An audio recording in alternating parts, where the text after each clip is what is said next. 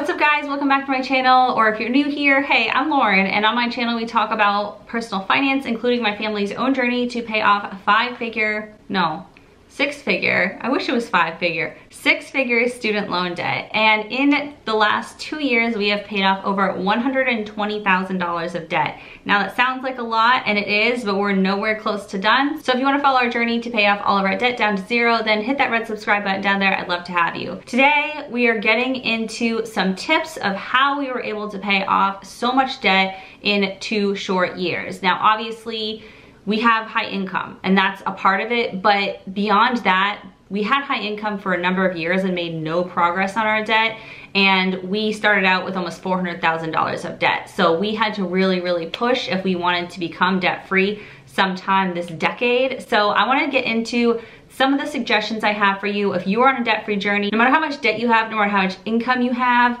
there are some really important things that you can do to level up your debt payoff skills that I am going to break down right now. My first suggestion is to start by paying off your highest interest debt. Now, there's different strategies to pay off debt. You can start with your lowest balance or your highest interest debt or a different combination of custom order. But for us, paying off high interest debt was a really big priority. We had a bunch of credit card debt that had interest rates ranging all the way up to 25%. And I didn't really know anything about interest rates before I started getting really involved in learning about debt and personal finance. And so I had no idea how high that was. For example, my car at the time had a 3% interest rate, and then my credit card had a 25% interest rate. And I just really wasn't paying attention to how much that was impacting our debt payoff. When we started paying off our high interest debt, you're paying less interest because you get those high interest debts paid off, then you're basically getting a raise every time you pay off a debt, especially a high interest debt, because you are getting extra money to then go towards your other debts, and especially going towards the principal of your other debt. Because when you have high interest debt, so much of your payment goes towards interest that you're barely making any progress on the principal. So I think understanding the difference between interest and principal and how your payment is applied for debts with different interest rates is really important. And if that's not something you're clear on, then I would dig into each one of your debts and get really clear on that. I have a debt payoff spreadsheet that I use to track all of my debts and all the progress, so I'll link that in the video description if you're interested in purchasing it for yourself. But it's the first way that I was able to keep track of everything, really opened my eyes to how much we were paying in interest, and helped us be more effective with our debt payoff strategy. Tip number 2, something that we did many times over the past 2 years, is refinance our debt. So when you have high interest debt, sometimes you can improve the situation even before you pay it off by refinancing. Refinancing is a really big decision, so it's important that you do your research. I refinanced our credit card debt into a personal loan through SoFi, and I was able to lower the interest rate on our credit card debt from, in the 20%, 25%, we had various different cards, all the way down to, I think it was just under 12%. Like 11.87%. So we basically cut our interest rate in half when we consolidated all of our credit cards into a personal loan, and that really leveled up the speed with which we were able to pay off our credit card debt, because much more of our payments were going towards principal and less was going towards interest. Now, if you want to check that out for yourself, I do have a referral link for you guys.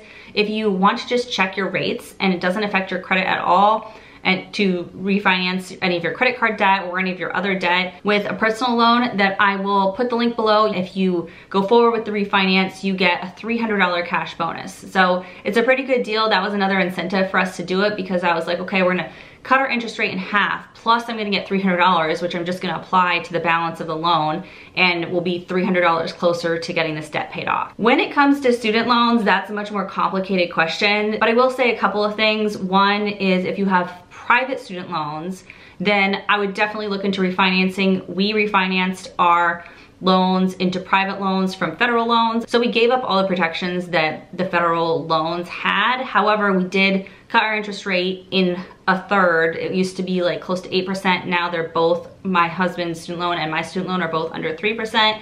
And we did this over the course of several refinances, and there was no fees to refinance. In fact, we got paid every single time. I think we made close to $3,000 over the past 2 years from cash bonuses from refinancing our student loans. So Again, it's a really big decision. If you have private loans, I would definitely look into it. If you have federal student loans, then again, you need to be really careful and make sure you're not going for a forgiveness, public interest forgiveness, or one of the income-based repayment forgivenesses or something like that.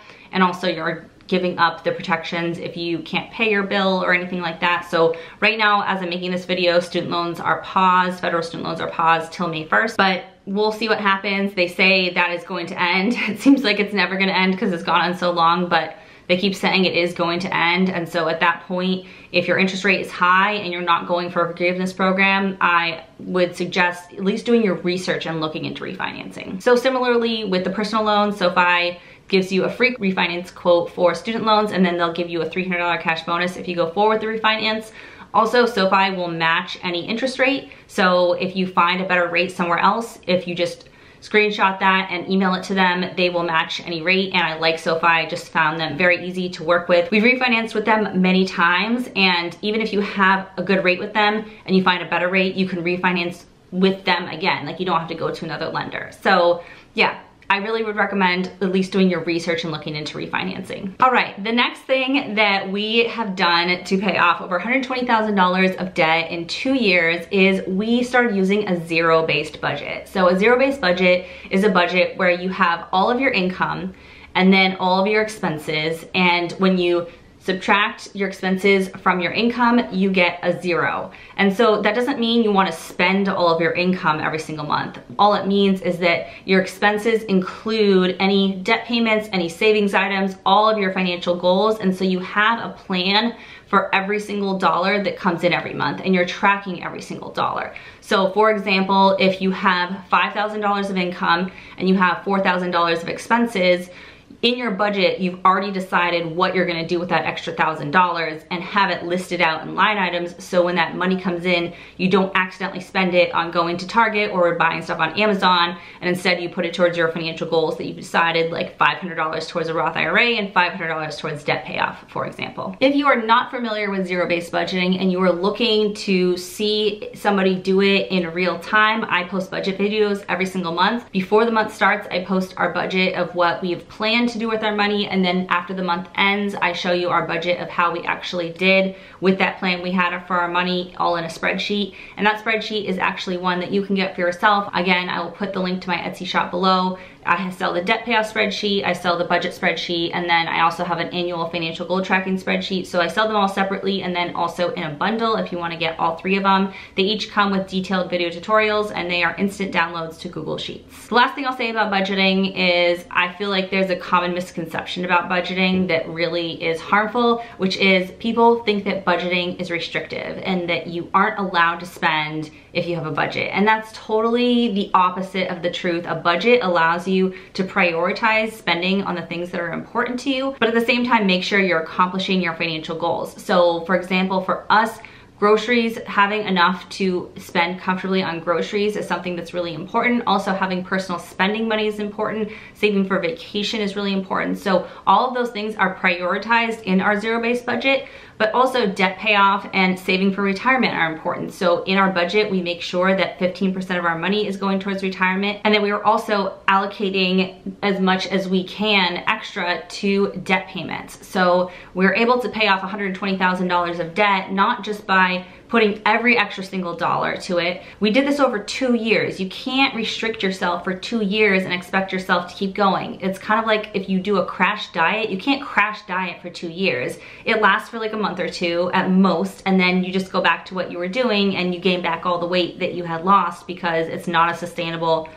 way to live. But if you have a budget that is sustainable, that allows room for things that you enjoy spending on within reason, but then also make sure you're prioritizing your other financial goals, then you don't feel restricted. You feel actually free to spend money because you have permission in your budget to spend money on things that are important to you. All right, the 4th thing we did to pay off our debt over the last 2 years is we tracked our net worth. And tracking your net worth is something that I was really scared to start doing because we had a net worth of negative $230,000 or so when we started doing our debt payoff. And I didn't start tracking our net worth till about 7 or 8 months into our debt payoff.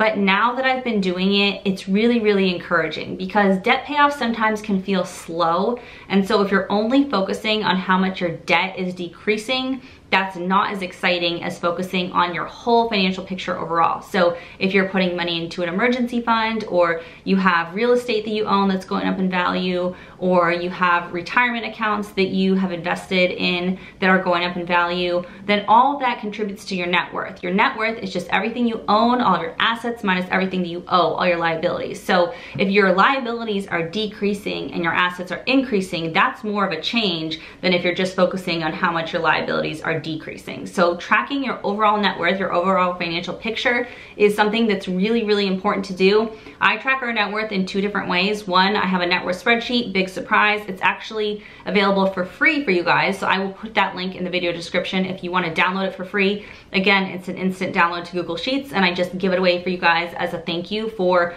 all of your support and watching my channel. And I also just feel so strongly about the importance of tracking net worth that I want you guys to get started, and you can use my net worth spreadsheet that I use every single month in my videos if you want to. The other thing that I do to track our net worth is I do it through Personal Capital. And Personal Capital is an app that allows you to connect all of your accounts, so all of your assets and all of your liabilities, and then it automatically calculates your net worth for you. So I really like using an app because it's just easy to log on here and there and just double check things. And then the other thing I love about Personal Capital is I am still learning about investing. We are investing for retirement, and we have a strategy that we use that's really simple and really easy, but it's always nice to have more information. And they have a retirement investment checkup where they analyze your different investments and the fees that you're being charged and what percentage of your money is in stocks or bonds or international versus domestic and all that kind of stuff. So I really think that those features are very helpful if you want a quick look at where your investments are. Maybe you have a 401k and you don't even know what it's invested in. So if you log in with Personal Capital, it's really easy to see where everything is. Plus, the other thing they do is they send me an email every single day that the stock market is open, and they tell me how my investments did that day. I really like having that alert to just show me kind of what's going on with the stock market and keeping me up to date. So if you want to check out Personal Capital, I do have a link in the video description, and you can download it for yourself and track your net worth through there like I do. It's also helpful if you're not really interested in having to manually update all these numbers every single month because you've got enough going on in your life. It just kind of automates it all for you, so you're not having to update it in the spreadsheet physically. Because I'm telling you, as you're paying off debt, to track your entire net worth rather than just your debt payoff is very encouraging. And then finally, the 5th thing that we did to pay off over $120,000 of debt in 2 years is we reduced our impulse spending. So like I said, we do have personal spending money built into our budget, but we have gotten in a good mental state about spending. So for example, I would go into Target and I wouldn't be able to leave without spending $100 to $200, no matter what I went in there for. I wouldn't go in with a list. I would get distracted by all the things in there, and I would just impulse spend. And then I would come home and I would feel guilty and I wouldn't enjoy the items. Plus I would be in more credit card debt. And that was just not a good feeling. It wasn't a good habit, but I was stuck in it. I didn't know how to get out of it. I didn't know that there was a different way that things could be. It just felt like that's what people do, and that's what I do, and that's who I am, and I don't know how to change that. And it definitely takes time to get better at this, but I'm telling you, it's very possible, and doing so feels so much better than spending in an impulsive way. So I, first of all, started going in with a list. Second of all, I did curbside pickup as much as possible. Third, I did more of an inventory on my life and decluttered, figured out what I needed, and also kind of took a look at like how many candles did I have? When I went into Target and I bought more candles, did I need candles? Like how many did I have in my house? And then when I collected all the candles throughout my house and realized I had 20 candles that needed to be used and hadn't been burned, I like had a reality check of, okay, I don't need to buy more candles. Like, yeah, candles are fun and it's nice to have this one or that one, or I like how that one smells, but I have a lot of other ones that I really like that smell nice. And using the things you have and really enjoying them before you go buy more new things was something that became a normal practice for me and for my husband, and has really been life-changing for us, because the impulse spending was a big factor in us not making financial progress. So when it comes to cash flow for your debt payoff, you can increase your income or you can decrease your expenses or both, and that will free up money to pay off more debt faster. And decreasing your expenses is good, but I don't think decreasing to a restrictive level is good. I think just cutting out the impulse spending out of the expenses is all you need to do, and then keep spending as you normally would after you've cut out all the impulse spending. And that's pretty much what we've done.